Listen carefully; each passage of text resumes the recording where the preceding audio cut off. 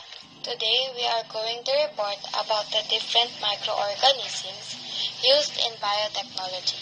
First, what are microorganisms? A microorganism or microbe is a microscopic organism which may exist in its single-celled form or a colony of cells. Microorganisms can be bacteria, fungi, archaea, or protists. What are the different microorganisms used in biotechnology? Some of the microorganisms used in biotechnology are Lactobacillus. Lactobacillus is a type of bacteria.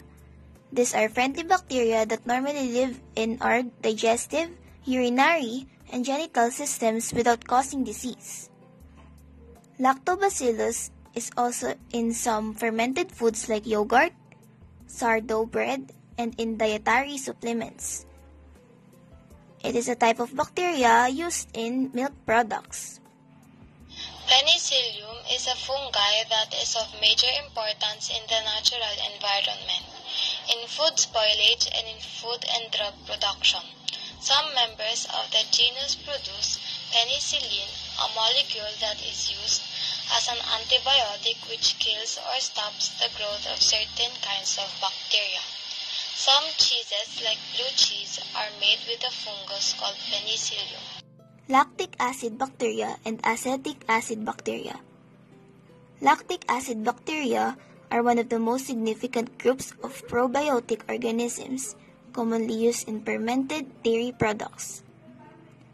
Among other benefits, this microorganism can enhance lactose digestion, stimulate the immune system, and prevent and treat diarrhea.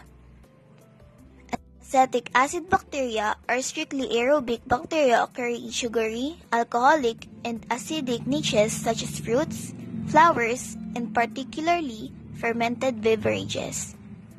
These two are types of bacteria that are used in fermentation of the popular hipster drink kombucha and fermented cabbage, popularly known as kimchi.